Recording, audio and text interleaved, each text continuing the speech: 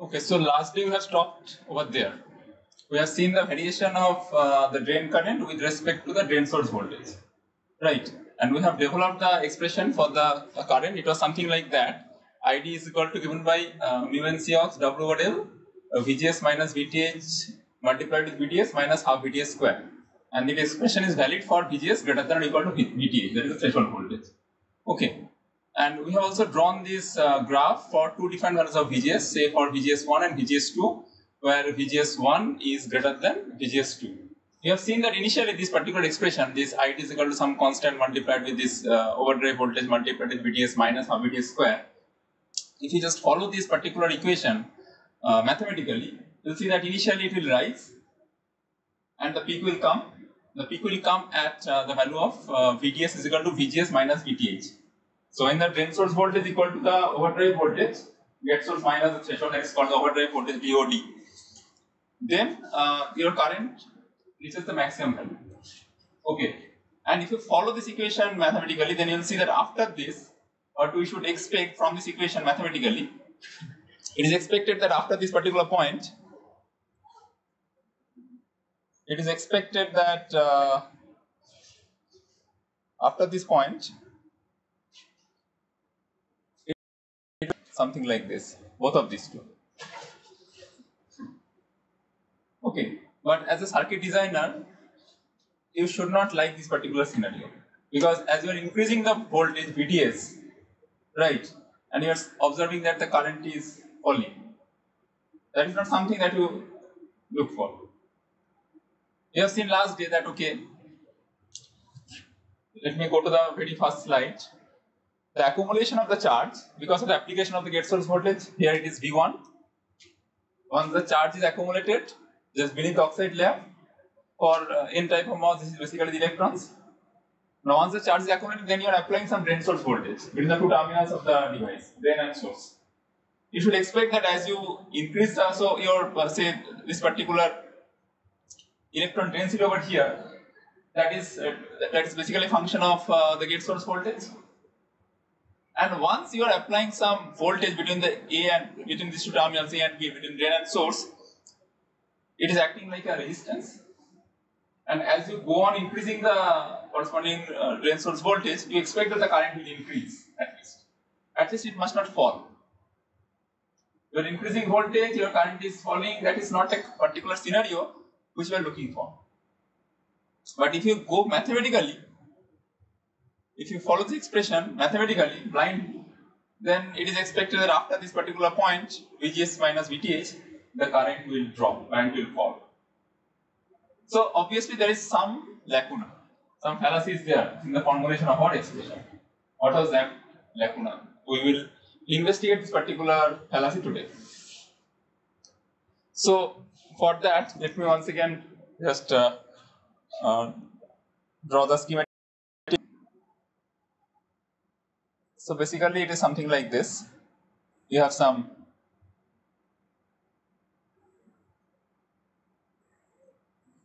let me just draw the two-dimensional view.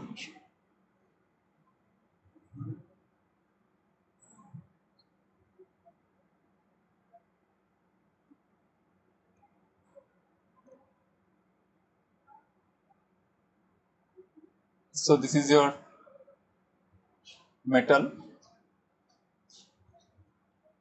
This is the oxide layer.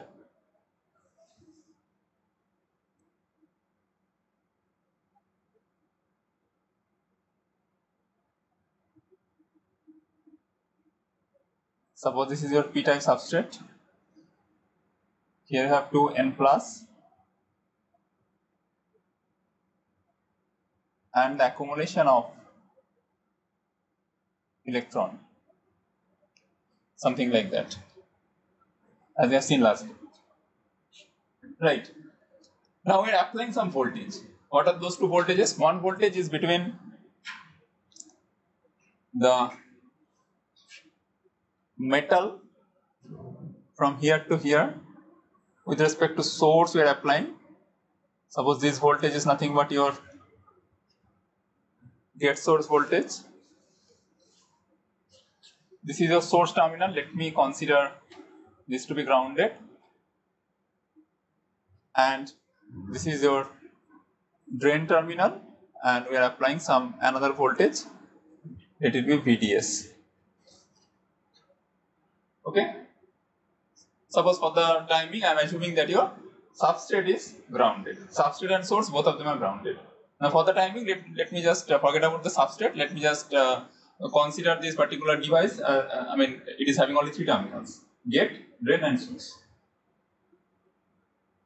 So if you now observe, just beneath the oxide layer, if you just observe any particular cross-sectional area, so it basically acts like a capacitor. You have 2 conductive plates. Okay, the corresponding conductivities are different as I mentioned last day. This is p-type substrate, P+. And then metal. In between this metal and semiconductor, you have some insulator in the form of silicon dioxide. So basically it acts like a capacitor.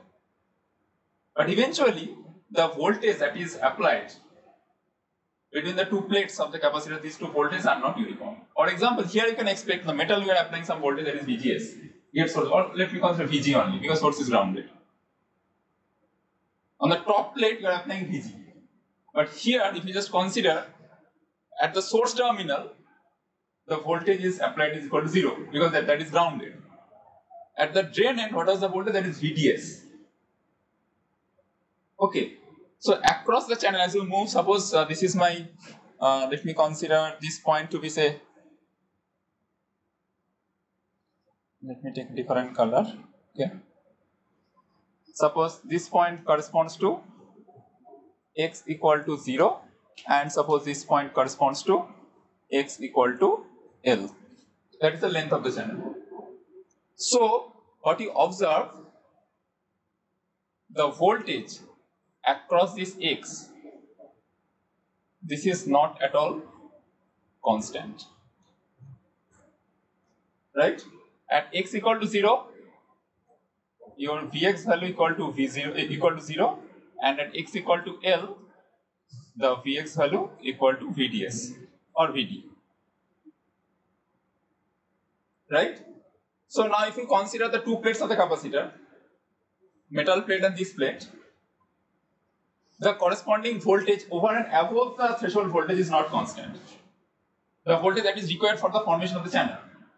So what is that voltage? We have already calculated this one. So that voltage, I mean, if I consider V1 minus V2 between the 2 plates of the capacitor, so this is nothing but you have VGS minus VTH minus V of X. VGS minus VTH minus V of X. Your gate source voltage is constant for a fixed particular voltage. VGS is constant, and suppose this is greater than the threshold voltage. Threshold voltage is fixed. So this VGS minus VTH is greater than 0. But you don't have any idea about this Vx.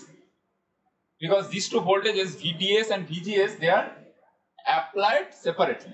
There is no relation between them. Right? And you have to ensure that this voltage, V1 minus V2, the effective voltage that you are applying between the 2 plates of the capacitor, over and above the threshold voltage, so that voltage should be greater than 0. Otherwise, the channel cannot be formed. Isn't it?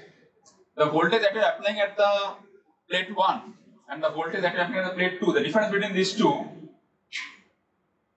that should be greater than threshold. So already, since I have already taken into account this threshold in my expression, so that entire thing, this V1 minus V2, this entire thing should be greater than 0. You know that VGS is greater than VT. That's great. Gate source voltage is higher than the threshold voltage. So VGS minus VTH is greater than 0. But what about the Vx? We don't have any idea. That means, what about your VDS? Now suppose this voltage, this V1 minus V2, this particular thing, this will be greater than 0 only if your VGS minus VTH minus this V of X, that entire thing, we want that this entire thing has to be greater than or equal to 0. Or I can write VGS minus VTH, this entire thing should be greater than or equal to V of X. Okay. So what is the minimum value for V of X? That is 0 at X equal to 0.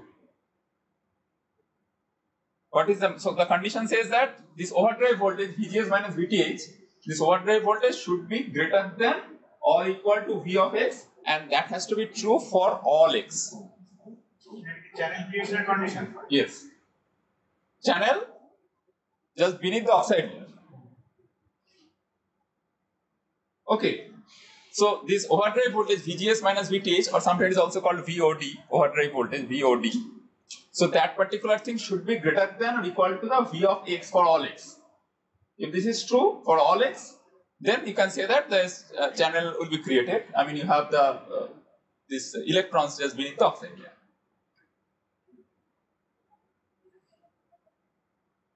So at this particular point, you know that at X equal to 0, your Vx equal to 0. So overdrive voltage is greater than or equal to 0. That condition we have already satisfied. But what happens at this particular end at X equal to L? At X equal to L, what is the voltage?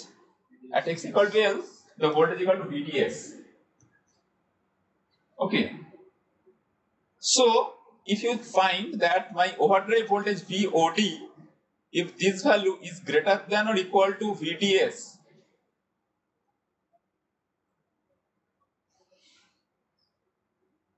then you have sufficient voltage between the two plates of the capacitor.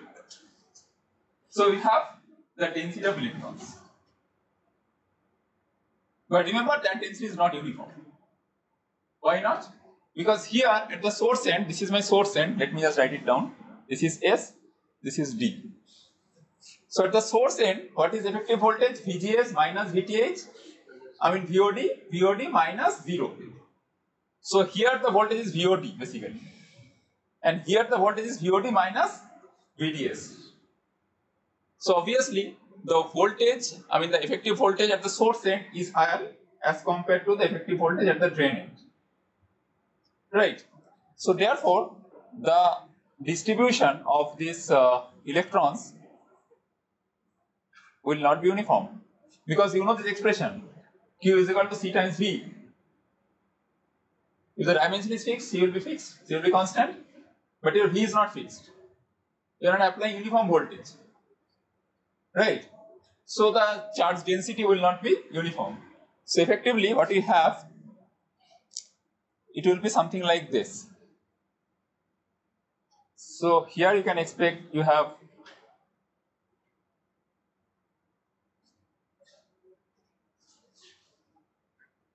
more charge density towards the source end, and as you are moving towards the drain end, you will see that the corresponding charge density would be reduced. Something like that. Now there is a provision, so it could also happen that the charge density might cease to 0 well before the drain end. When this condition is not true, when VOD is not greater than or equal to VDS, if this condition is true, that means your drain source voltage is always less than the overdrive voltage, less than or equal to the overdrive voltage. Okay, that means we are here, we are in this particular zone. That means your drain source voltage is always less than or equal to the overdrive voltage, gate source minus the threshold voltage, over here, before the peak. But if your drain source voltage is greater than, if your drain source voltage, if this condition is not true, VOD is not greater than or equal to VDS, then we have to observe what happens beyond this peak. That was the problem with which we have started today. Beyond this peak, what happens? When your drain source voltage is just greater than the overdrive voltage, VGS minus VTH, that means when this condition is not valid, VOD is not greater than or equal to VDS, VOD is less than VDS, then what happens? What do you expect? If this condition is not true, that means suppose your VOD is less than VDS, because these two voltages are independent. charge density So eventually, at the drain end, you don't have any electron concentration. Or I can say that, so if I just show the profile by means of this particular thing. Let me just yeah. So suppose this is your density of the electrons. Now here you find that okay, the channel, the source and drain, they are connected. Source and drain, they are connected by means of this channel. The electron density reduces from the source end to the drain end, but at the drain end it is not equal to 0. It is greater than 0 as long as your VOD is greater than or equal to VDS. But suppose you have increased the VDS to some extent so that the drain source voltage is greater than the overdrive voltage. Then what happens? You don't have this particular charge density. So this condition is true. So this is true when your VOD is greater than or equal to VDS. Or you can also have this kind of scenario where this is the scenario where VOD is less than VDS. That means the charge density ceases to 0 well before the drain end. At this particular point, suppose this point, say for example, let me call this point to be say at x equal to say L dashed. Right. So what do you find? At x equal to L dashed, VGS minus VTH minus V of x, this entire thing is equal to 0.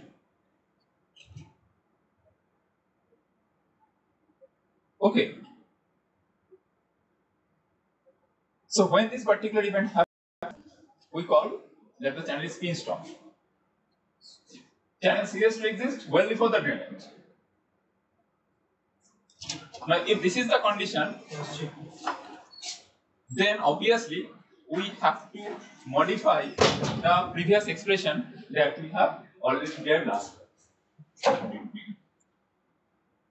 The equation, the starting equation is something like that. I integration 0 to L dx mu n Cox W integration 0 to VDS. We have assumed that okay, VDS is an independent quantity. But remember, when VDS is greater than VGS minus VTH, right? In that particular case, your channel ceases to exist. So therefore, I have to remodify this particular expression.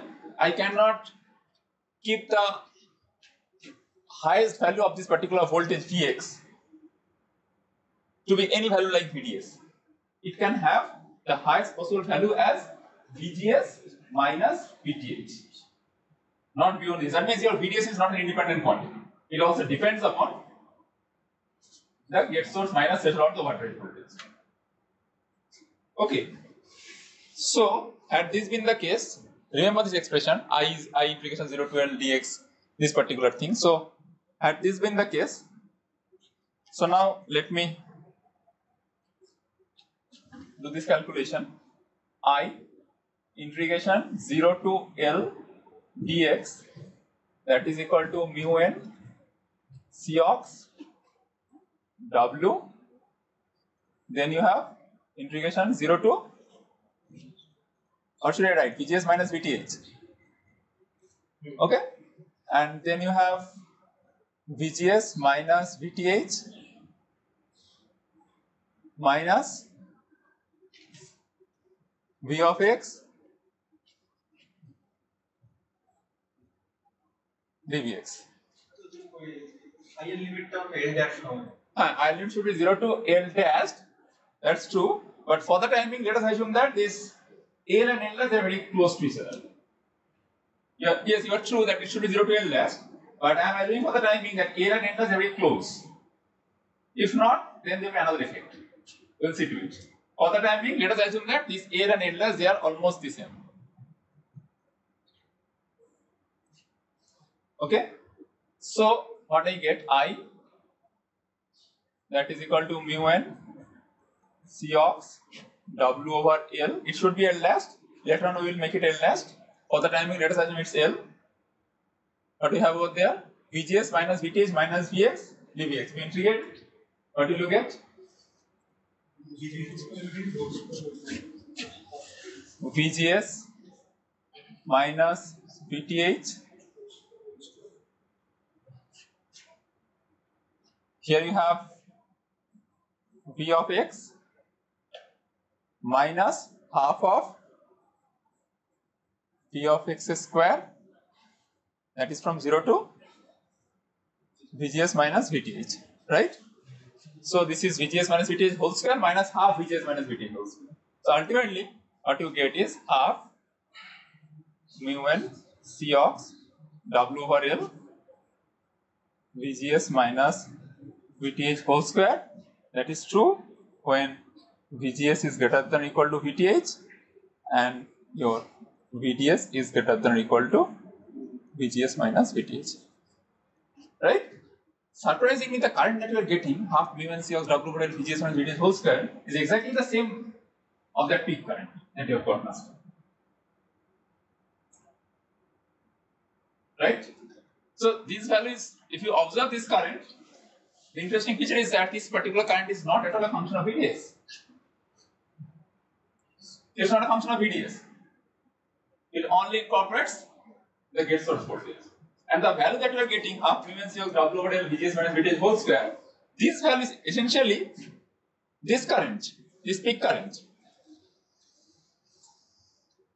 So whenever your VGS minus VTH is less than VDS or VDS is greater than VGS minus VTH, then the current is no longer reducing. Rather, this current will remain constant. So therefore, this current is no longer reducing and the current is constant. It's constant. It's constant. We have already made an approximation, that's true, that L and L they are same. That's why this constant. If not, then you'll see that it's not a constant. But for the time, it gets assumed that L and L are very close and the current is constant. We are happy to some extent, okay, the current doesn't fall. That's a good thing. Okay, we increase the voltage, but the current is remaining constant. At least it doesn't fall. That's a good thing. So once we have this scenario, here you see that the current achieves its maximum value. For the timing at least. Later on you will see that the current is not constant, it also increase. But for the timing, let us assume that okay, the current is constant. It is no longer a function of your drain source voltage. Yeah, it's a function of gate source. As gate source is high, you have more current. That's true, because if your gate source voltage is more, you have more accumulation of charge carriers, and for a given VDS, your VDS, the current will be high. But the current value is constant. It is not a function of drain source voltage. So this particular region of operation, this particular region where the current is constant, this particular region of operation is called as the saturation region. Half mu n C of W over L VGS minus VTH whole square. Okay, and here the current value depends only on the gate voltage. Forget of the source because source is grounded. So let's assume that okay, we have two terminals to control. One is the gate terminal, second one is the drain terminal. So here the current is a function of gate voltage, assuming that the source is constant, source is grounded, right? Or you can also say okay, it's a function of gate and source, both of these two, gate source potential. What about this particular zone where the current increases with respect to your drain source voltage? So here you'll see that the current is a function of both gate, source and drain potential. Here the current in the saturation region, the current is a function of only gate source potential. And here before this overdrive voltage, when the drain source voltage is less than the overdrive voltage, then the current is a function of both gate potential, source potential as well as the drain potential. So that's why this particular region of operation is known as the triode region. Triode region. That is the name. That particular region is saturation region because current gets saturated, and this region is known as the triode region. Okay? So now let us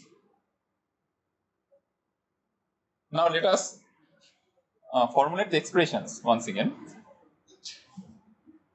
Remember these two expressions. The expression is I is equal to mu n Cox W over L VGS minus VTH times VDS minus half VDS square for VGS to be greater than VTH and VGS minus VTH, that particular value should be greater than VDS. And the second expression is, this is ID. Second expression is ID is equal to half mu n Cox W over L multiplied with VGS minus VTH whole square for VGS greater than VTH. That should be true always because the channel has to be created, and VDS should be greater than VGS minus VTH. You can also put the equal sign, doesn't matter. Also put the equal sign. Right? Because if you consider these two regions separately, saturation region and the triode region, you'll see that the extreme values they match. There is no discontinuity. So that's why this equal sign you can put over there. Clear? So the first one is the current expression in the triode region. Second one is the current expression in the saturation region. Okay. Now, in these two particular regions, the behavior of the MOS device is not the same. You are observing that in one case the current increases with the voltage, applied voltage. In another case, you will see that the current remains constant. So therefore, the behavior of the device is not the same. Why not? Let me just show you this symbol, MOS symbol. Your MOS looks something like that, NMOS. You have three terminals. This is your gate terminal, this is your drain terminal, this is your source terminal. Okay. Clear? Now, first let us observe what happens in the second case. What do you see? Suppose you have applied some voltage between the gate and source terminal. This voltage is VGS, for example. Suppose your source is grounded. And externally, you are applying another voltage, say VDS.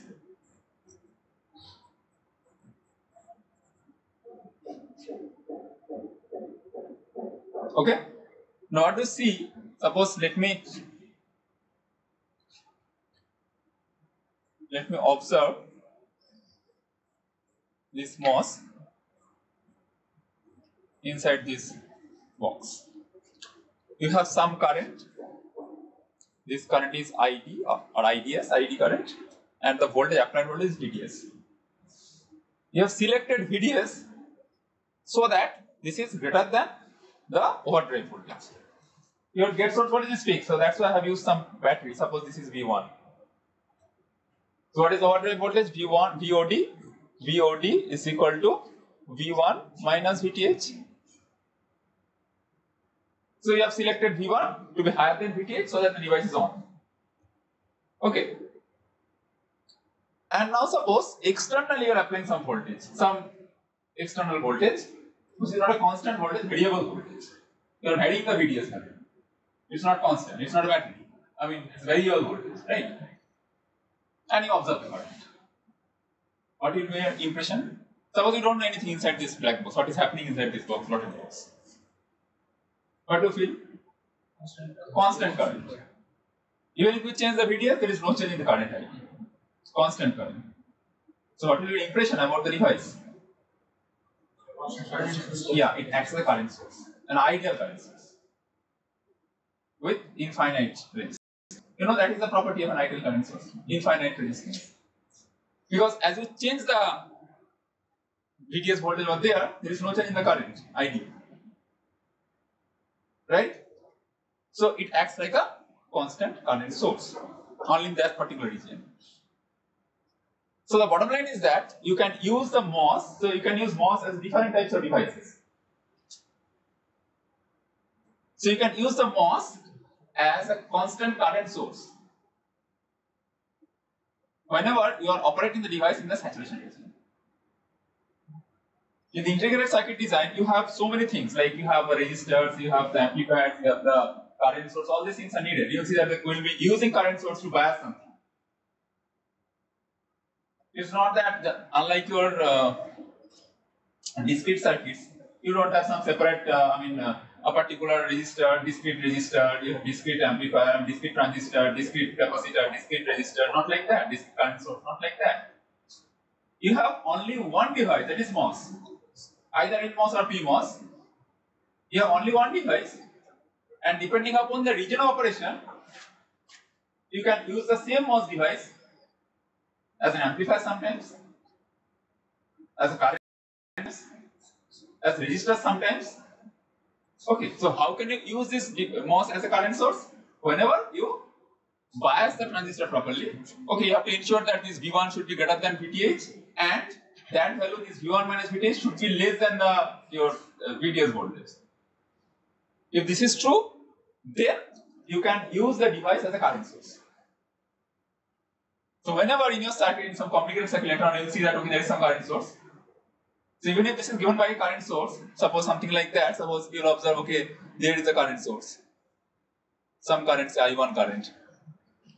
But remember, although it is shown like a current source, but ultimately in the circuit design, this is represented by means of a MOS operating in saturation. Clear? And you know, if it is an ideal current source, what should be the resistance? Infinite resistance. Got my point? Okay. What happens in the triode region? What happens in the triode region? ID is a function of both VGS as well as VDS. And remember, in the triode region, your VOD value is greater. VOD is greater than the drain source voltage. VOD is not less than drain source voltage. So once again, you have ID is equal to some constant multiplied with this entire thing. And now I can simplify this expression to some extent. So what is that simplification? Let us assume that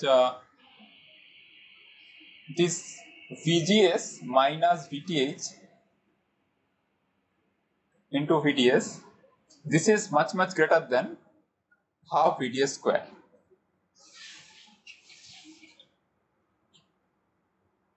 That means if you simplify, which implies that VDS is much less than 2 times the overdrive voltage, VGS minus VTH. Okay. If I consider this particular simplification, then what I can write over there in the triode region, I can write ID is equal to mu n Cox W over L VGS minus VTH into VDS, right? So now you see, now the current expression, the current value ID is a function of both the gate source as well as the drain source voltage, right? Now, if I consider the same scenario, I am applying some voltage from outside VDS, and if I observe the current ID, so it's no longer constant. Some resistance is there. So how to find out the resistance? It's nothing but del ID by del VDS 1 upon that. Resistance between these two terminals. So what is that? Del ID by del VDS. So del ID, that is basically the inverse of resistance, del ID by del VDS. What is that? Mu n Cox W over L VGS minus VTH. That means the resistance R, if I call it on resistance, this on resistance is given by 1 upon mu n Cox W over L VGS minus VTH.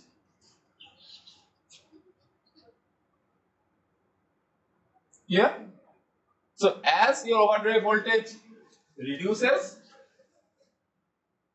you have more resistance. Intuitively it satisfies the notion. As your overdrive voltage is small, you have less charge concentration. That means more resistance. It says that ID R1 is equal to 1 upon mu n Cox W over L. That is a constant part. Device dimension is fixed, your temperature is fixed, oxide capacitance per entity is fixed. Your on resistance R1 is eventually a function of the overdrive voltage and it varies inversely. Okay. Now suppose my condition is true, that means your drain source voltage is less than the overdrive voltage. That means the device is operating in the trial region. But your overdrive voltage is also constant. It is not changing. Okay. So in that case, what about this resistance value? This is also constant. Right. So if you just observe the variation of IT with respect to VDS, this variation should be a linear variation. So if I go to that particular slide over here, what was the condition? The condition was VDS should be much less than twice of VOD, twice overdrive voltage. Had this been the case, then your on resistance R1, that is constant. So the variation of ID with respect to VDS, that's a linear variation. Right? So over here, over this particular range where suppose this is the range for example, over here I can observe, over here I can consider that the variation of this current with respect to the voltage, VDS, variation of ID with respect to VDS, that is a linear variation. So that's why, and it is also called a deep triad region. Deep triad. That is the beginning of the triad. This is the beginning of the triad from here to here. This is the beginning of the triad. This is the beginning of the triad. And as you are moving towards the lower value of the VDS, keeping your VGS constant, you are moving towards the tip of the triad. And over here, if this condition is true, that means your VDS is much less than twice of VOD, then only it is a linear. So that's why this triad region is sometimes also known as a linear region. Or deep triad region. Frankly speaking, deep triad. The deep triad region, the resistance is constant, R1, that is constant, 1 upon mu n Cox W over L, VGS minus VTH. Here. So now, I can also use the MOS as a resistor. As a resistor. Also as a variable resistor. How is it possible? If I bias the transistor properly in the triad region or linear region. So I can use the MOS as a current source in the saturation region. I can use the MOS as a resistor, as a variable resistor. Why variable? Because you have got this half mu n Cox W over L, VGS minus VTH whole inverse. Now if you change this VGS minus VTH, it will act as a variable resistor. Okay. Fine. So, we have seen the variation of current ID with respect to one voltage only, as of now.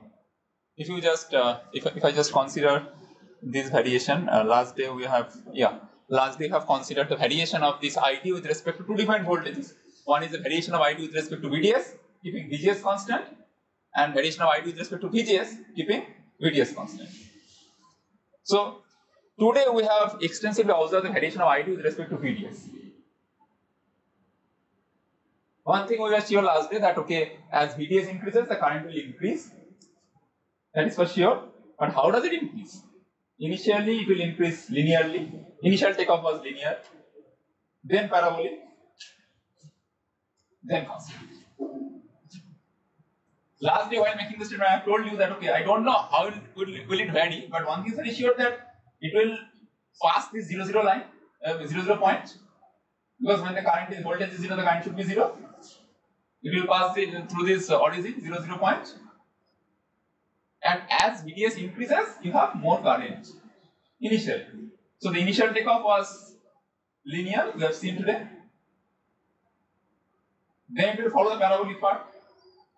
Yeah, obviously it's true. Y is equal to x square. If x is very small, then obviously you can consider that it's almost linear. Then parabolic, and then eventually constant. Clear? Then we have to observe another variation of ID with respect to the gate source voltage. Okay, now before we do that, let me just write down one lemma. It was something like this. The lemma is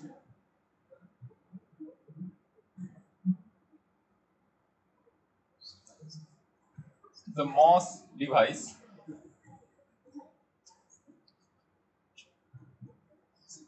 always turns on in saturation when VDS is greater than 0.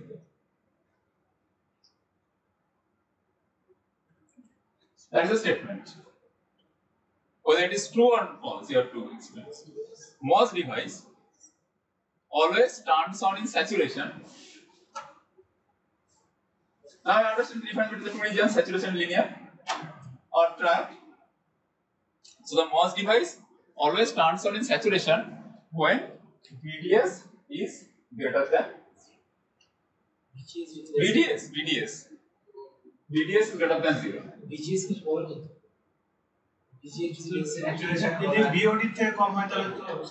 Always turns on in saturation. Suppose the MOS is initially off. Okay, so say for example, so suppose you have a MOS, something like this. You have some voltage, VDS, okay, and this is grounded, and suppose here I am having some variable voltage. Let it be say VGS. Okay, it's a variable voltage. You vary from 0 to some voltage. So initially when the gate source voltage is, suppose your threshold is, for example, threshold is equal to 0.3 volt. And you are varying this VGS from in this range, say 0 to 3 volt. And suppose your VDS is equal to constant, say let it be say 1 volt. That is constant 1 volt, and we are varying the VGS from 0 to 3. So as long as the value is less than 0.3 volt, the device is off. No doubt about that. It's an NMOS. If it is less than threshold, it should be off. Now, when it just crosses 0.3 volt, when it just crosses 0.3 volt, when it just exceeds the threshold voltage, the statement is that the device always turns on in saturation. Always. Always turns on in saturation. What is the condition for a MOS to be in saturation? The condition is that the overdrive voltage should be less than drain source voltage.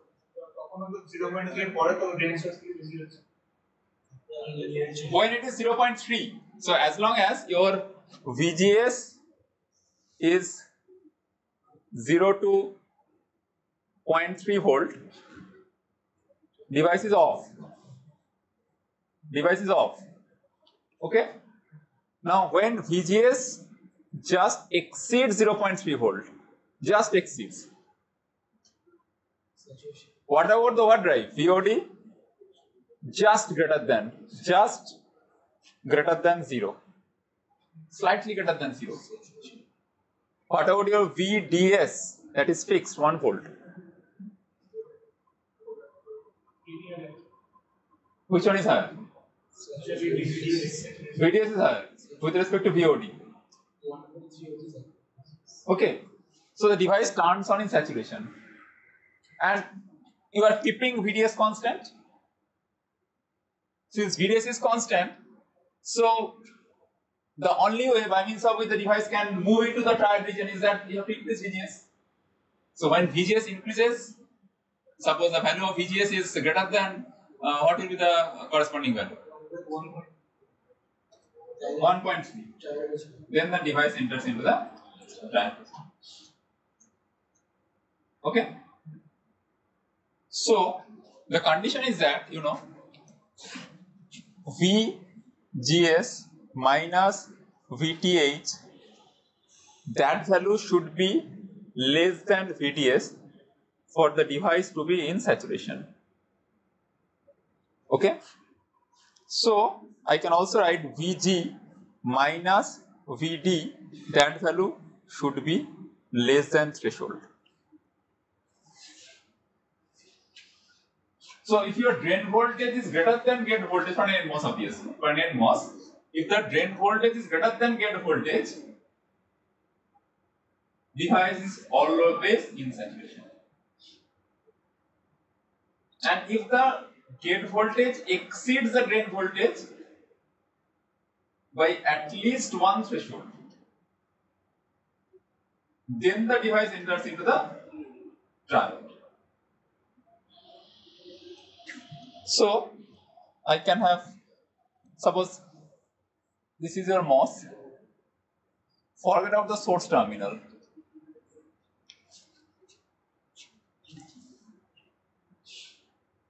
This is one terminal.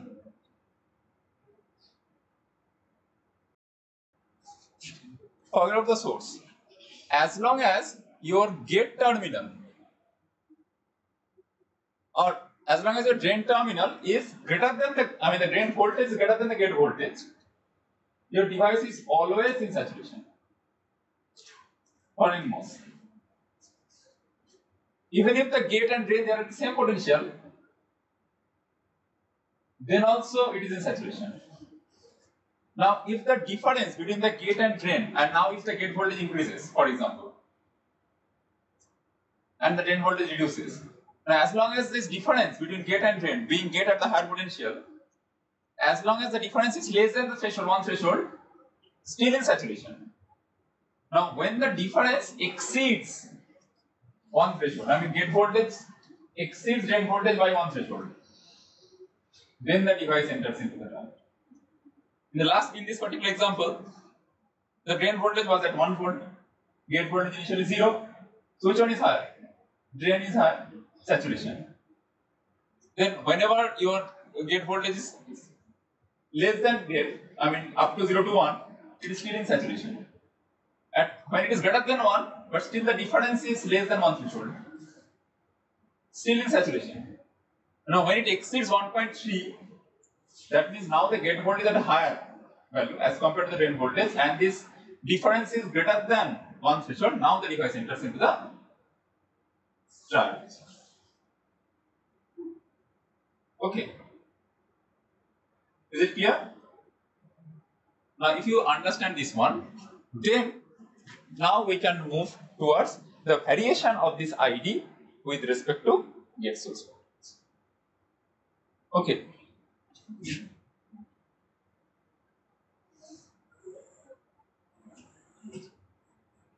The variation of ID with respect to gate source, ID versus VGS. You know that as long as your drain voltage, the gate source voltage is less than the threshold voltage, the device will be off. Device is off. Now, when the gate source voltage exceeds the 1 threshold, right? Then now you have to think, to question yourself that in which region, because there are two expressions. One is mu and C of W over L, VGS minus VTH into VTS minus half VTS square. Other one is half mu NCS W over VGS and VGS whole square. Now I have to question at which region the device, because this is the off state. Off state means zero current. Now this is the takeoff point. Okay. So which equation to follow? VDS and phone value the constant. Already I have just told you. Just refer to this particular lemma. Device always turns on in saturation. And since I am interested in finding out the variation of ID, I am expecting the non-zero VDS is present. Isn't it? There should be non-zero VDS. Otherwise the device, you don't have an ID. So that's why I have made this statement well before the just showing the variation of ID with respect to VDS. When the device just enters into the, when the device is becoming just on, then what is the region of operation? Saturation region, right? What is the expression for the current? Saturation region, you know? ID is given by half mu n C ox W over L VGS minus VTH whole square. Okay? How does it vary with respect to VGS? Parabola.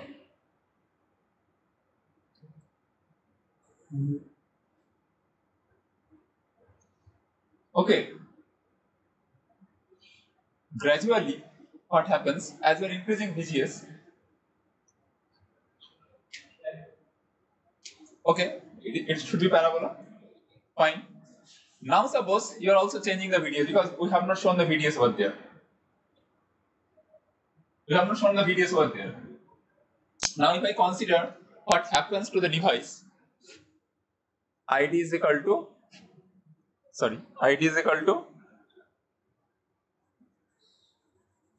in the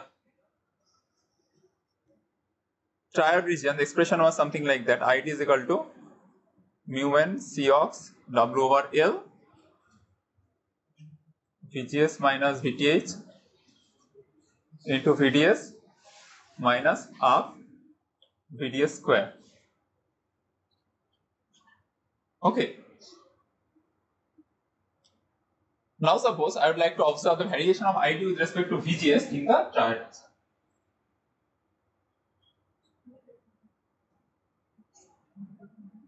In the saturation region, you already know the expression ID is equal to mu n C ox half mu n C ox W over VGS minus VTH whole square. So the variation of ID with respect to VGS, this variation I can give a name to it. Variation of ID with respect to VGS. Del of ID by del of VGS. I can give a name to it. Let me just calculate what is the value. The value is mu n C ox W over L VGS minus VTH. Okay? Any doubt? No doubt. That is the expression del ID upon del VGS in the saturation region. What happens in the triad region? In the triad region, what I get? Del ID upon del VGS, not VDS. Del ID upon del VGS. Okay. In the triad region, del ID by del VGS is nothing but, what is that? Mu n C ox W over L multiplied with VTS only. Remember, it's triode. It's triode. That means your VDS is less than VGS minus VTH.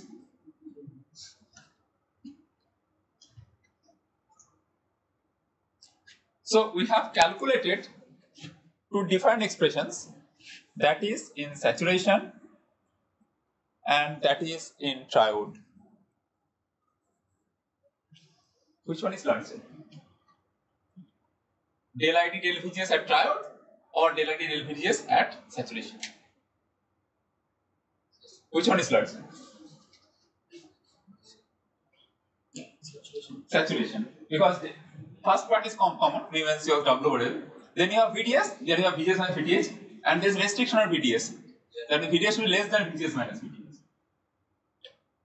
Okay.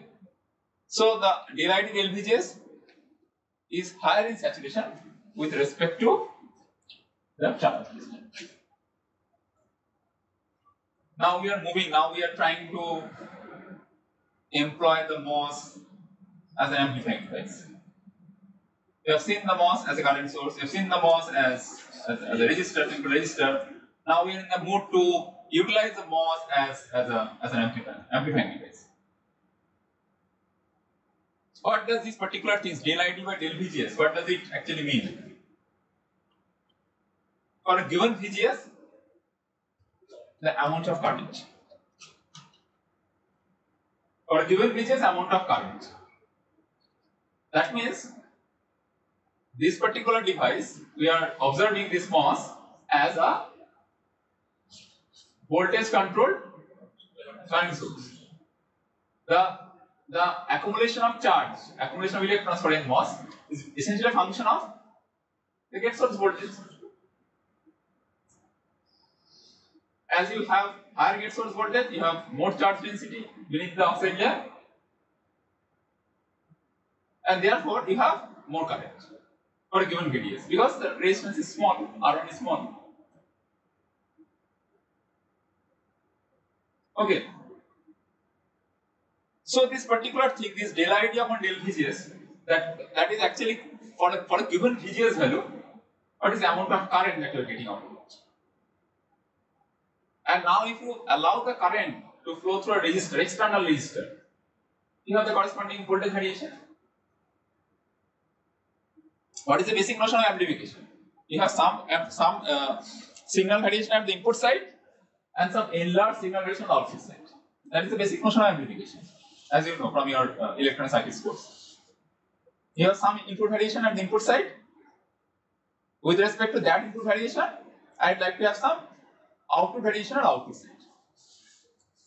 Variation of signal on the output side. So here, as you change the gate source voltage,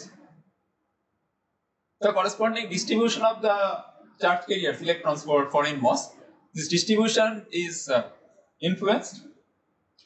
More gate source voltage means more charge density.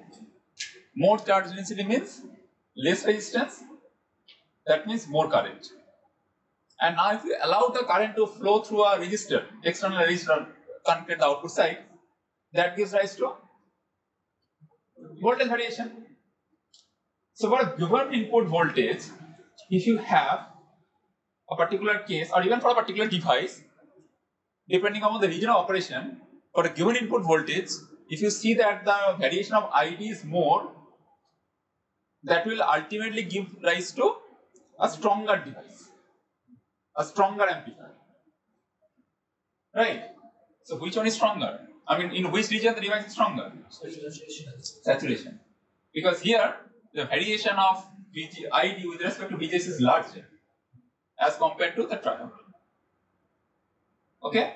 Now let me give a name to it. Hopefully you know this name previously. This is nothing but the transconductance and mutual conductance, GM.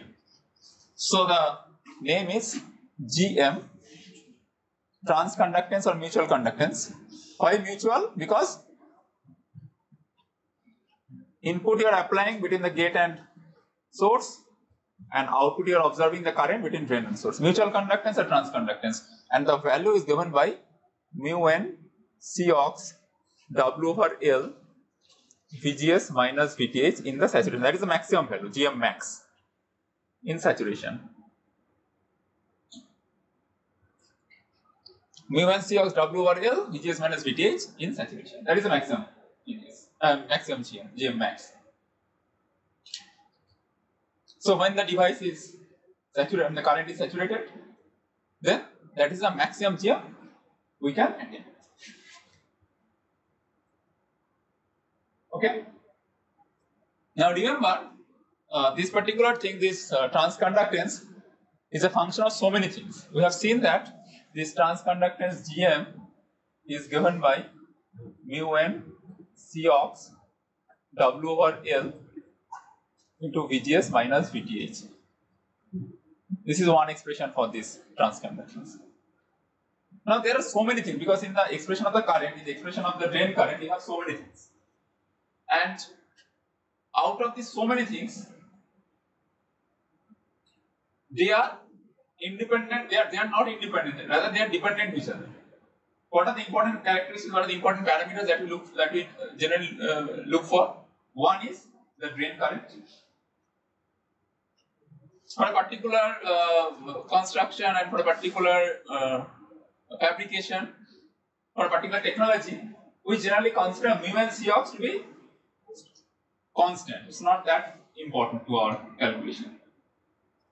Rather, the parameter that we can vary from the external world is one is the current ID, second one is the W by L ratio, aspect ratio W by L, and the third one is obviously the overdrive voltage. So remember these three parameters, they are dependent. I mean they are interrelated to each other. ID, I am once again referring to the expression in the saturation region only. Half mu and Cox W over L into VGS minus VTH whole square. Now the parameters of interest. Parameters of interest are, one is ID, second one is W by L, and the third one is VGS minus VTH whole square. And accordingly, we can have the variation of GM with respect to these three different parameters. Here we find that GM is given by mu and Cox W over L VGS minus VTH. That means here only out of these three parameters ID, W by L and overdrive voltage, only I have considered two parameters W by L and overdrive voltage. Okay, I can also write GM as, okay, so what I can do is, well, so let me represent W by L as twice ID. So I can represent, okay, let me do one thing. Let me just get rid of mu and Cox. Okay, so what is mu and Cox? Twice ID, or mu and Cox W is twice ID by VGS minus VTH whole square. Okay, so this mu and Cox W in this entire thing is twice ID by VGS minus VTH whole square. But I can write twice ID by VGS minus VTH whole square. So twice ID by VGS minus VTH. Now, if it is told or if it is asked that how does GM vary with overdrive voltage, in one sentence you cannot answer. In the first case, you have seen that GM is equal to mu and Cox W by L multiplied with VGS minus VTH. That means it seems that this GM varies linearly, proportionally with respect to this overdrive voltage. In the second case, you have seen that GM is equal to twice ID upon this. That is inversely proportional. In one case, you have basically a straight line, first case. Second case is basically hyperbola. Okay? And finally, you can also get rid of VGS minus VTH. So, same expression. Now, what is VGS minus VTH? Twice ID mu and Cox W square root. Okay. So,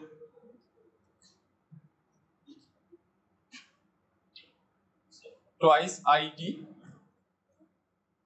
this is nothing but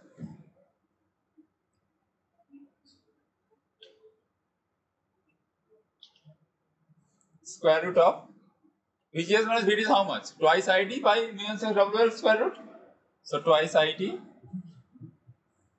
mu and Cox W over L. So ultimately this gives rise to twice ID mu and Cox W by L.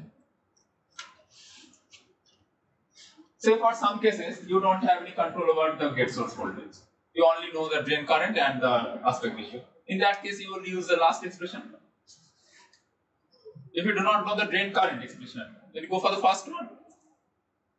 If you don't have any idea about the parameters like mu and C of W over L, then you go for the second expression. So there are so many expressions, and the value of GM is essentially important as far as the behavior of the device as an amplifier is concerned. Strong amplifier means larger G. Weak amplifier means smaller G. GM is very important. Mutual conductance or transconductance, and that value is large in the that is higher in the saturation region with respect to the triode region. Any doubt up to this?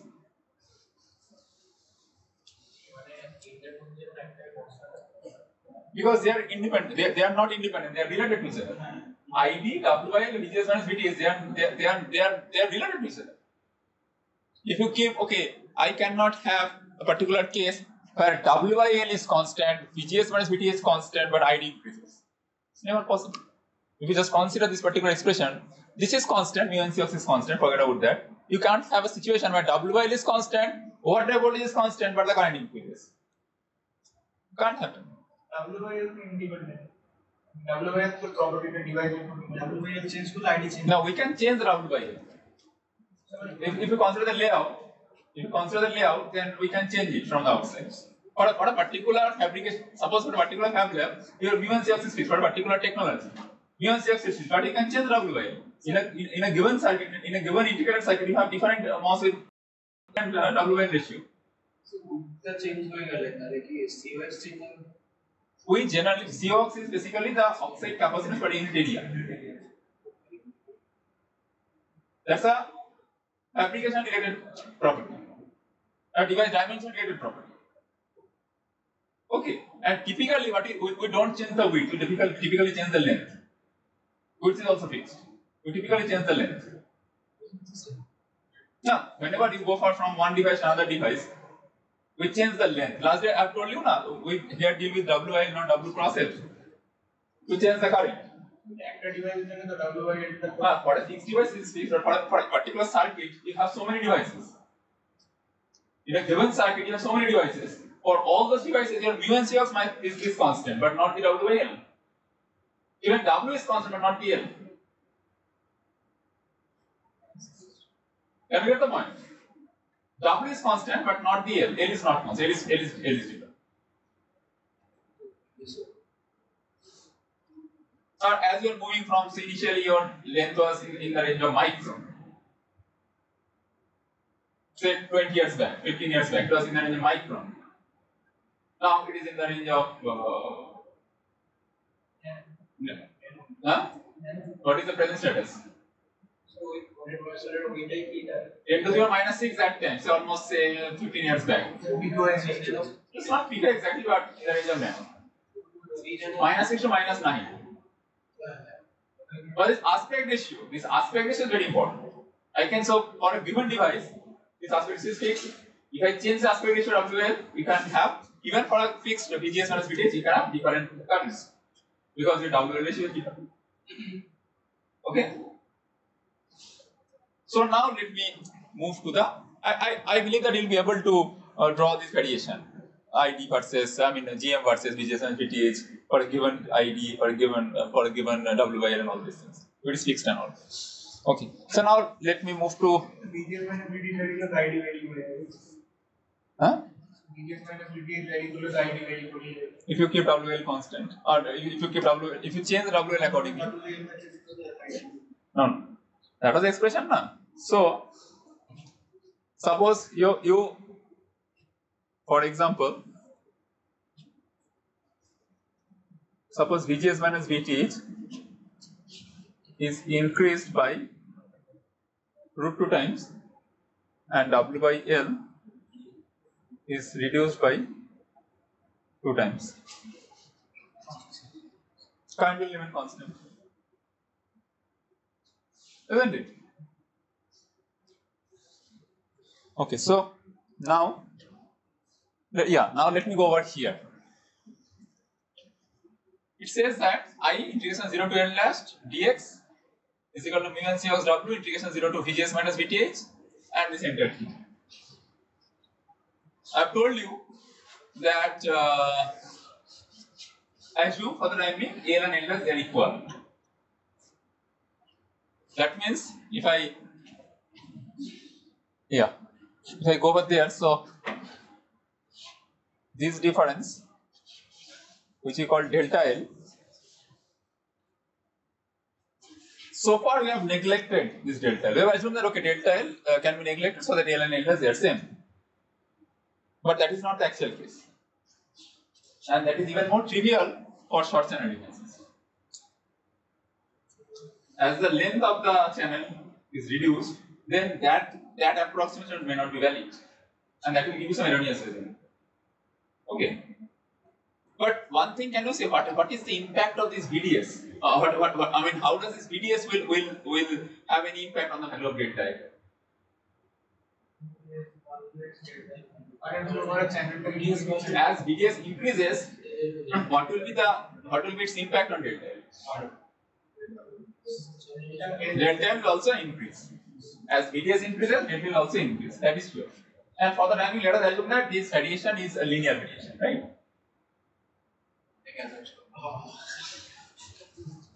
So, what we have done? We have assumed L is equal to L dash. But that is not the case. What I need to do? I have to replace this L by L dash. Then what will be the expression? What is the expression then? ID is equal to half mu n Cox W by L dash Vgs minus Vth whole square. Right? It's not L. So that can be written like half mu n Cox W by L Vgs minus Vth whole square into L by L dash. Okay. So what is that L by L dash? Let us investigate on this. L by, what is L dash? L minus delta L. Okay. That is 1 by 1 minus delta L by L. That is equal to 1 minus delta L by L whole inverse. Another approximation.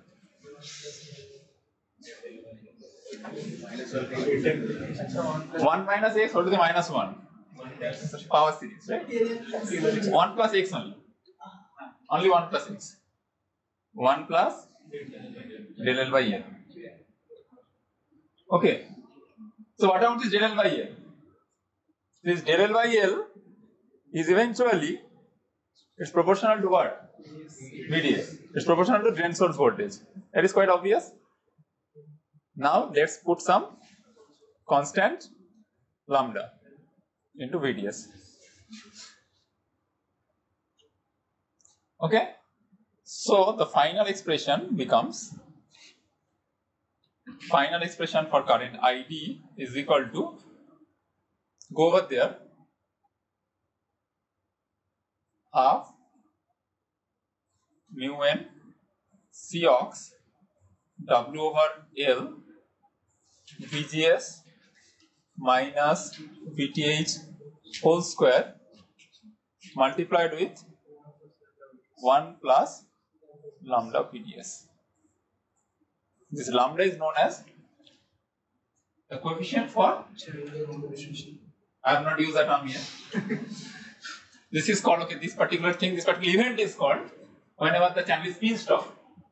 When the channel is pinched off well before the drain end, that means the length of the channel gets modulated.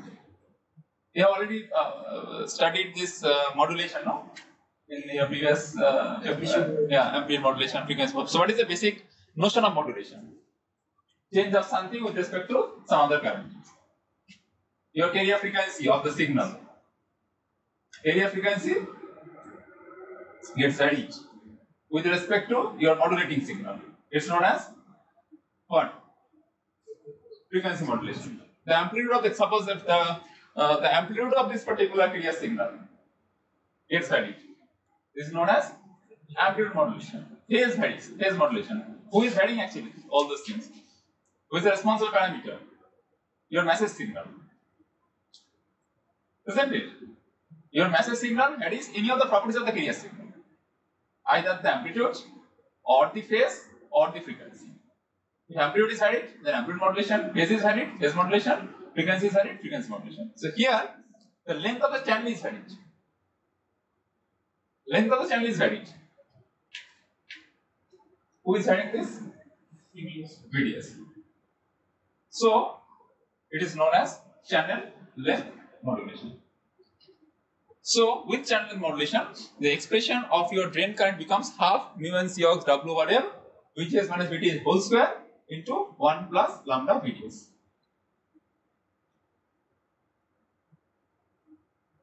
Here, so now I can't have, so now the expression is modified with channel length modulation. With channel length modulation, this expression becomes, oh, here I have already shown that one, half mu n C ox W over L VGS minus VTH whole square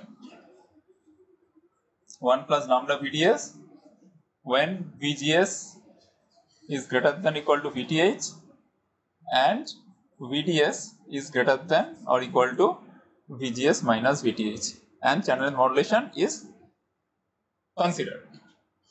Then the ID is no longer a function of VGS only in the saturation region, rather it's a function of drain source voltage also.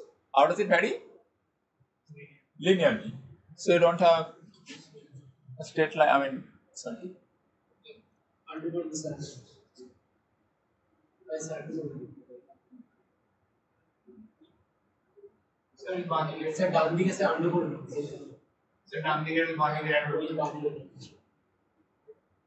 Yeah. So now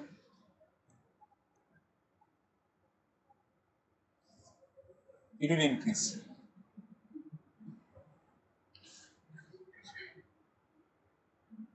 Okay. And the slope. So previously you have seen that del ID by del VDS, 1 upon that.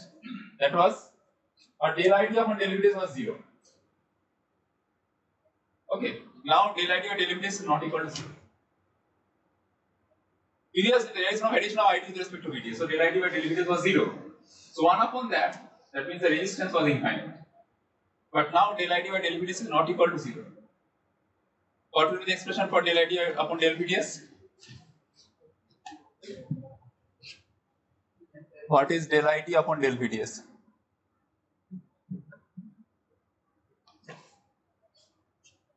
Del ID upon del VDS. Not in the triad region, but in the saturation region with channel length modulation. Channel length modulation, if I incorporate this one, then what will be the del ID upon del VDS? This is basically half mu n C ox W over L VGS minus VTH whole square multiplied with lambda, right? And the first thing is nothing but, so this is your half mu n C ox, these all are constant, mu n C ox W over L VGS minus VTH whole square multiplied with lambda. First one I can approximate to ID. You may argue why not the last part, I mean this 1 plus lambda VDS part. So that's the approximation sign. This is lambda times ID. So what is the resistance? R out in the saturation region 1 upon del ID by del VDS. That is equal to 1 upon lambda ID. If I neglect channel length modulation, lambda is 0, resistance infinite. If not, lambda typically 0.1, 0.2, something like that, volt inverse. 0.1, 0.15 volt inverse. So in that case, your R out is no longer an infinite. It's a finite quantity. Large but finite quantity. So when you incorporate this channel length modulation, then okay, you can also use the MOS as a current source in the saturation region, but not as an ideal current source. It becomes a practical current source with a non-infinite output resistance. Okay, initially start with a MOS to be used as a current source in the saturation region. Ideal current source, if I forget about channel modulation, and if I incorporate the channel modulation, then it becomes current source with non-ideal properties. Okay.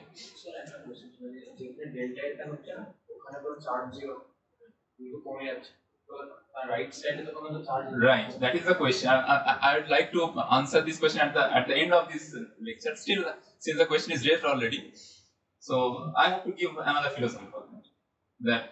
It's a very pertinent question what he has asked. Can you get the question properly? Yes or no? The question was, yeah, initially I would like to discuss the mathematics and then the philosophy. That the question of monologue is that it's not Shubhajit. So the question is that suppose the channel ceases to exist at x equal to L dash. Right. There is, so at x is equal to L dash, the corresponding charge density just beneath the oxide layer becomes 0. If the device, if the channel is pinch stopped. Then how can I get the current? Or beyond this x is equal to L dash, there is no channel. Still, you can have some current. How is it possible? Is that the question? Can you get the question properly? So now I can give one philosophy. Have you ever seen, say for example, let me consider any overbridge, any flyover you consider. Suppose 3 lane or 6 lane, say let it be a 3 lane flyover. The vehicles are moving. Suppose at any point of time, suppose you find that there is a breakdown of one vehicle. What happens? So let me just show you. Suppose you have, suppose 3 lanes are there, or 5 lanes are there, 4 lanes are there, something like that. The vehicles are moving, right? At any particular point, say for example over here, suppose there is a obstruction. There is an obstruction. So, what you typically find? Typically, you have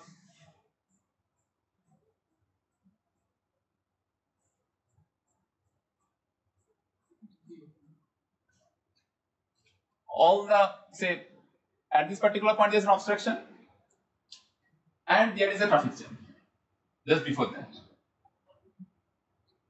Isn't it? What happens beyond this point? What happens beyond this point? Suppose, or might be it is not that narrow. Might be like it is not that narrow. Suppose obstruction is even more bigger, something like that. Suppose there are 4 lanes, and suppose the accident took place. Right, accident took place, and out of these 4 lanes, 3 lanes are already occupied. Only 1 lane is left. Right. Now what happens? What about the behavior of those vehicles on this particular flyover, on this road, for example? What do you expect? So I can say that at this particular point, so actually you can always visualize the mobility of electrons, the mobility of charge carriers as the mobility of the vehicles as well. Okay, they are the macro elements, the micro elements. That is the difference. Last I have given you that example, that is the creation of the channel. The variation, I mean the movement of the people inside in the auditorium. So the only difference is that they are macro and these are micro elements. But typically, if you just look at the abstraction wise they are quite similar. So I can say, so what is the notion of channel? Suppose this is the south, this is the north, for example. Some flyover is, some flyover is there which connects this south to the north. And because of the presence of this obstruction, this connection between the south and north is completely lost. Or I can say that up to this point, suppose this point is point A, after this point the connection is there. So I can say that up to this point S to A, the connection is, the channel is there. But beyond this point, there is no channel. Because, okay, there is an obstruction. Right? You have only one single lane is available. Or the traffic will pass. Only single lane is available. Now, what do you expect? Beyond this point A, before this point A, there are different vehicles. You might have bus, you might have trucks, you might have say typical four-wheelers, you can have the scooters, different types of vehicles are there with different speeds. Their speed is not the same, velocity is not the same. But once each of them they face this obstruction at point A, then ultimately there is a traffic jam. Now, if you just consider the point after A, right at this point, if you have a look at this particular point, you'll see that only one lane is available.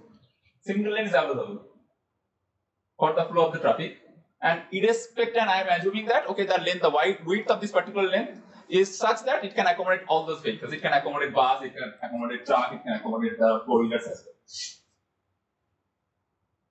Now, if you just take a look at this particular point just beyond the point A, you'll see that irrespective of the velocity of the individual vehicles, all of them, initially, all of them starts moving at a fixed velocity, at a constant velocity. Okay, beyond this point, after that, then once again this lane is open to all, then the velocity will be different. But right at this particular point, you can see that the corresponding velocity is almost same for each of these vehicles.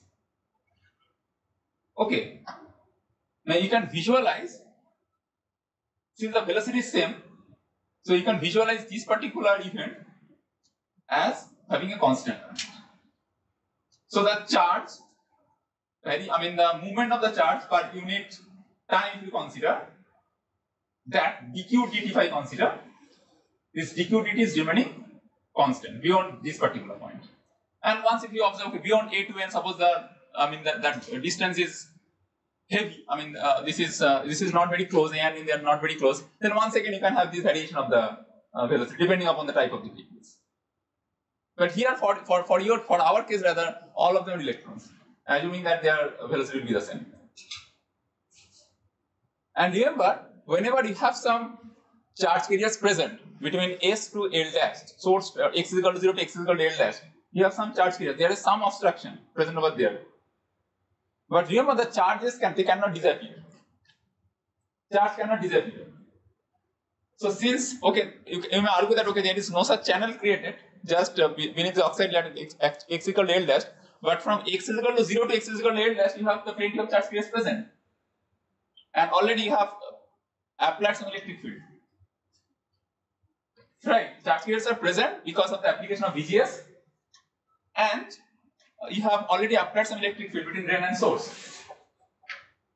Because of this momentum, beyond x is equal to L dash, all these charge carriers will move, and they will move at a constant rate. That will give rise to a constant current whenever you experience any pinch of inside the cycle. That is an analysis. Can you make this, this pinch of phenomenon inside the cycle? Merely partial. Solution channel modulation. I have given you this example. If A and N, these 2 points are not very close, if these 2 points are not very close, then obviously you don't expect that the current is constant. If I assume that okay, these 2 points are very close, the point of obstruction and the ultimate point of the channel. If these 2 points are very close, almost constant. Hopefully, I will also explain this kind of scenario. If I consider any such traffic jam on a big flyover. Say for example, I don't know whether anybody is having any experience of traveling this Burma flyover, which connects this AC Bose Road to up to this your EM bypass, almost 7 kilometers long. Now, if the traffic jam, if that obstruction takes place in the midway, say at Park Circus, for example, then say from Park Circus to say EM bypass, then you have the variation of this velocity, it's not constant. But if this obstruction takes place, say at Science City, only 1 kilometer away, out of 7 kilometers, then this you cannot just visualize, you cannot just perceive the variation of this velocity. All of them will move at almost at a constant rate. Suppose there is an obstruction at say right at Science City. Breakdown vehicle, some accident took place right at the Science City. Then from Science City to say your this Beleghata metro station, only 1 kilometer. So from this point to that point, this is almost constant.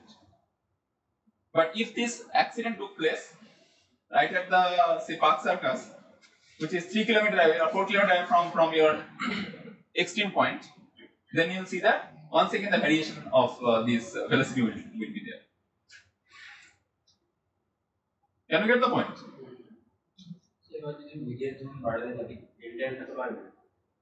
let's say আমি একদম সোর্সের কাছে delta এনে দিলাম তাহলে তখন momentum হবে না তাহলে কারেন্ট জিরো হবে when it is very large but delta তখন পুরো এর সমান হয়ে যাবে each of the sources no typically that doesn't happen typically that because তারা একটু ব্রেকডাউন হয়ে যাবে না মানে এতটা চার্জ ডেনসিটি অনেক চার্জ ডেনসিটি হয়ে যাবে you are using a very high value of BTS you are using very high value of BTS breakdown হয়ে now ultimately the accumulation of the charge because already you have applied I mean there are two different p-n junctions and they are reverse bias p-n junctions from where you have this plenty of electrons per MOS.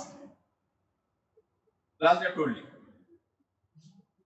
we have p-type substrate p plus and in p-type substrate you have electrons as the magnetic carriers but the accumulation of the charge carriers inside beneath this channel beneath this oxide layer there are different components. One is obviously the magnetic carriers which are present inside this p-type substrate.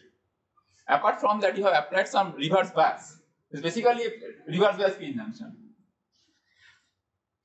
Typically what happens initially since it's a reverse bias p-n junction so initially the layer just beneath the oxide layer is devoid of any mobile charge carriers.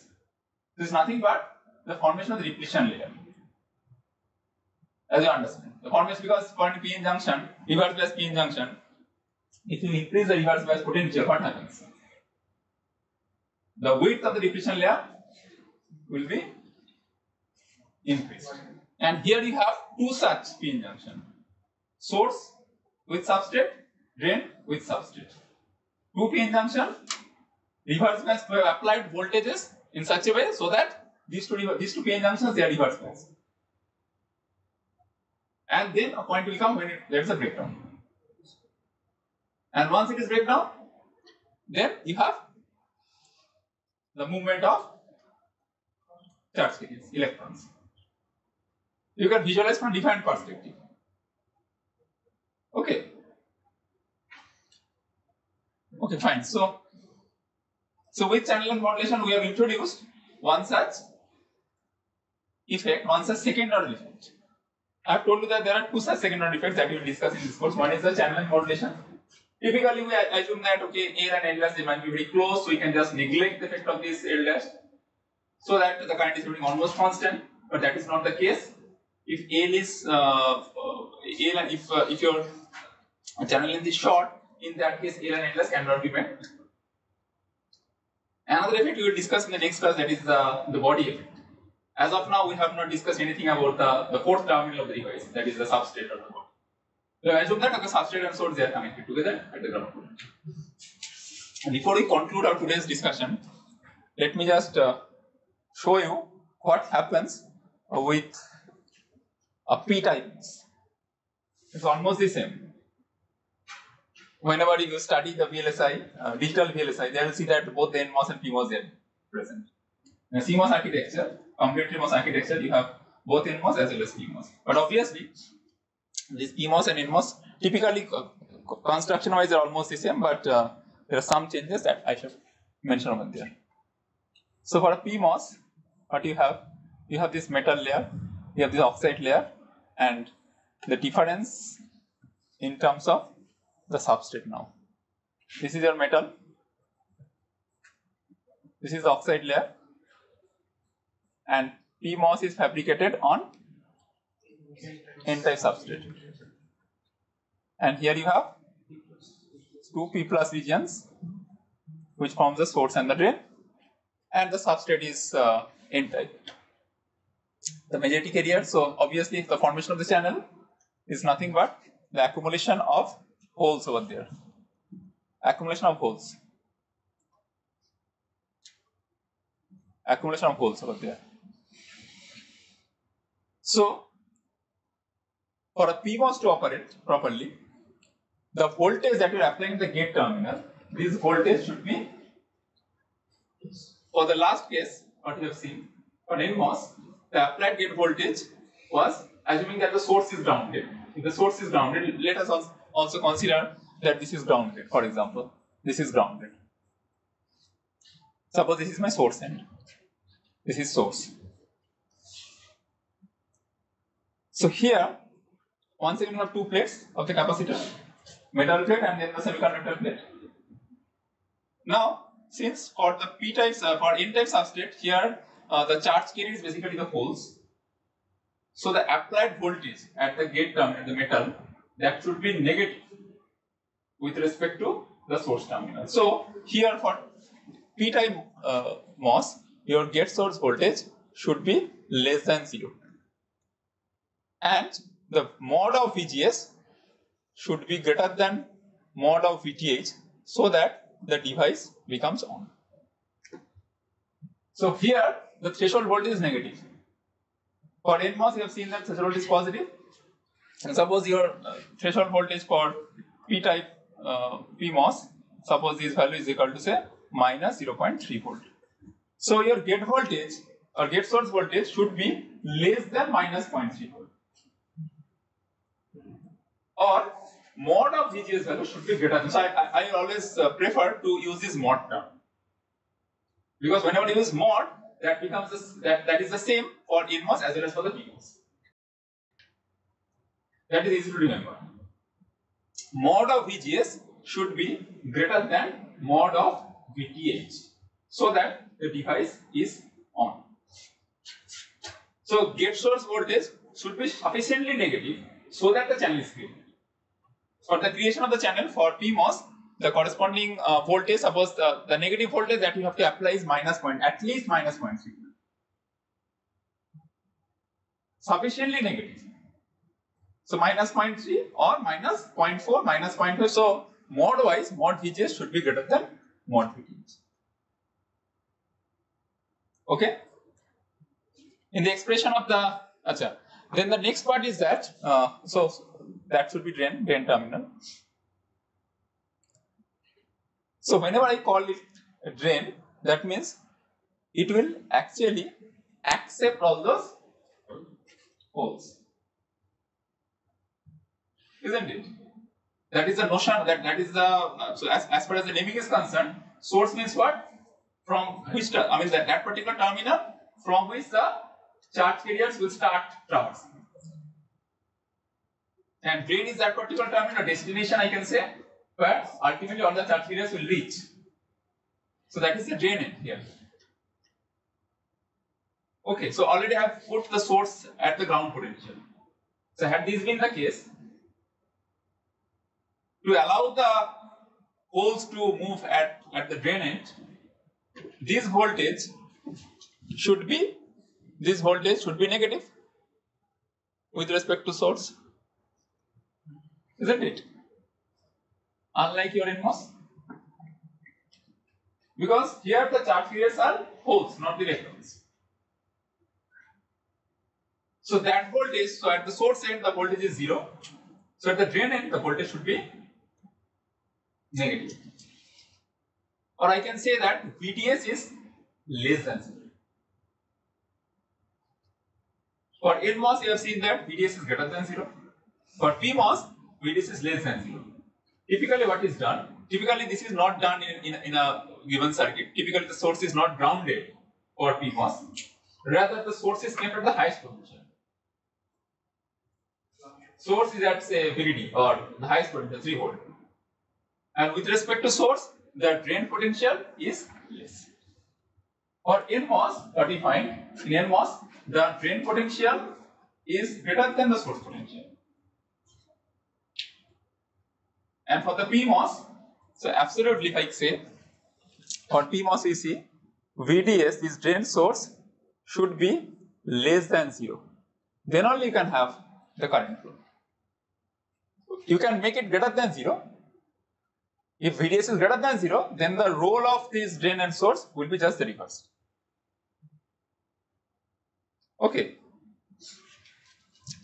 So typically, as I have also mentioned last day, typically this is the symbol for p-MOS. This is the source terminal with which the arrow is indicated. This is the drain terminal. Typically the drain is at a lower potential as compared to the source terminal. If you keep this drain potential at a higher as compared to the source potential, then the movement of the current will be, the direction of the current will be just the opposite. This says, this particular thing, this indicates the current will move from here to here.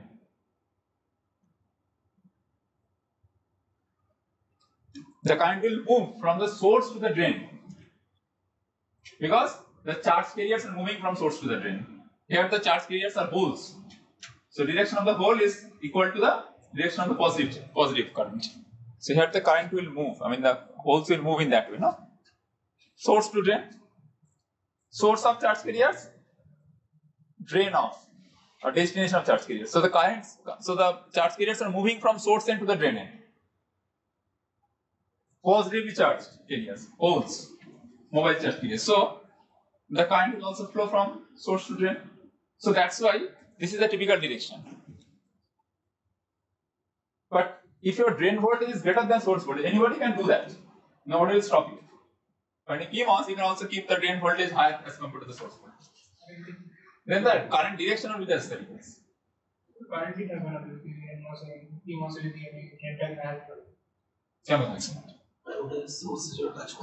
it will act as source. The roles will be reversed. The roles will be reversed. It's unlike your BJT. It's not like that. Your collector and emitter is not like that. It's a symmetric device. So typically what is done, we don't keep the source potential at 0. That is our normal practice. For NMOS, we keep the source potential at 0 and also the body potential at 0, bulk or substrate potential. And for p-MOS, what we do, the source or substrate, both of them are connected to the highest potential, so that this body effect is not there. Okay. The next part is that how I can ensure that the channel is not pinched off, or even if it is pinched off, then what is the condition? Last time you have seen that this effective voltage, if I just once again refer to that slide. Yes. The condition was that V1 minus V2, VGS minus VTH minus Vx, so that entire thing should be greater than 0. If it is 0, greater than 0, then the channel is not pinched off.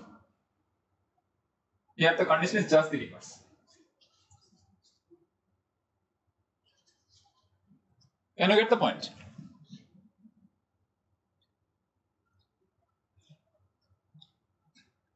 You have two plates, V1 and V2. So V1 minus V2, if this value is less than 0,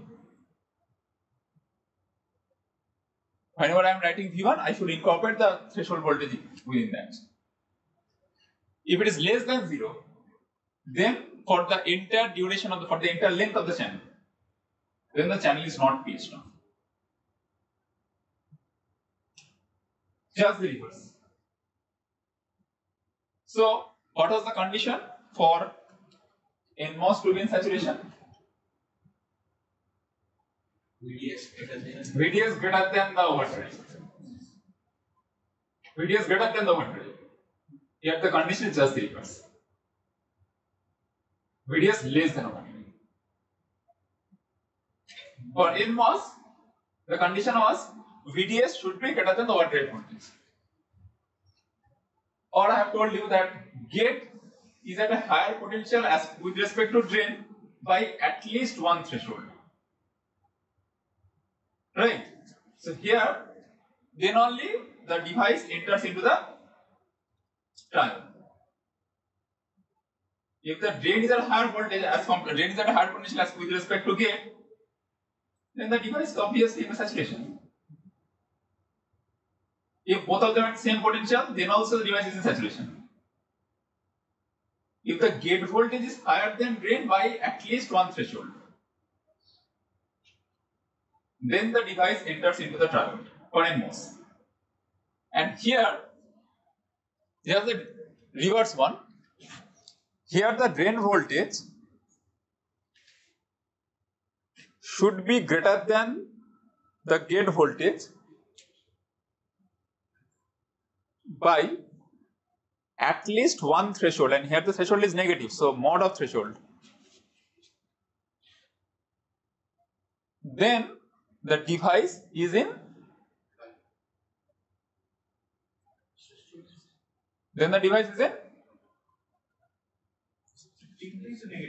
triode.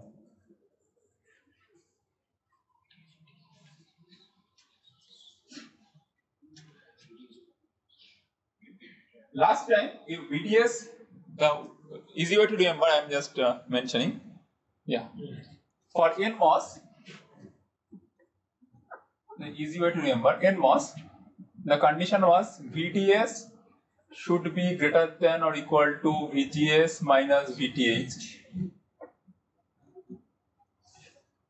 Then the device is in saturation, right? That means if I take the source, because in both of these two cases you have the source, I can take VD minus VG. That should be greater than VTH. Same thing.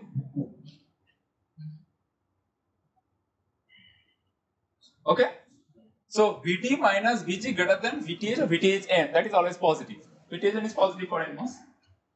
So that is the condition for the NMOS to be in saturation. And remember, p-MOS is just the reverse. So it says that the drain voltage should be greater than the gate voltage by at least one threshold. Then the device will be in saturation.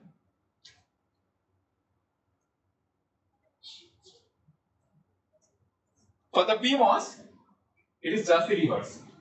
See, the drain voltage minus gate voltage, that difference is greater than mod of threshold, one threshold, mod of one, because here the threshold is negative.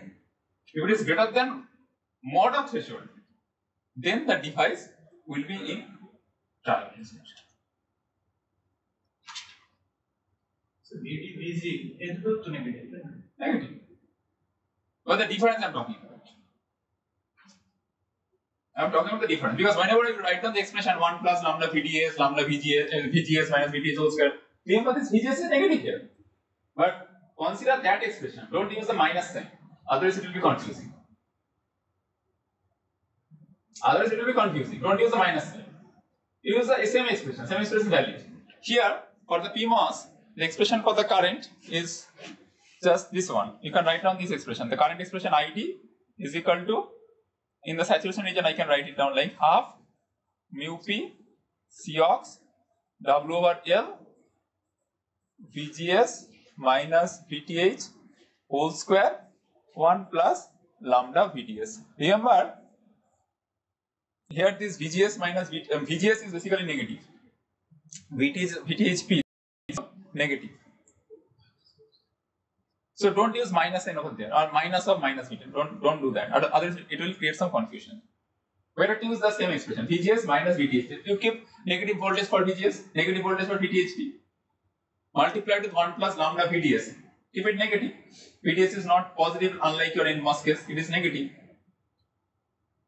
So which is second line does minus VTH of N.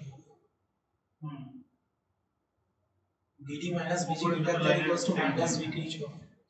Oh, I have done a mistake over there. Yeah. Yeah. Thanks for pointing it out. Basically here, the condition for saturation is that Vg minus Vt. Vg minus Vt greater than Vth. Vth.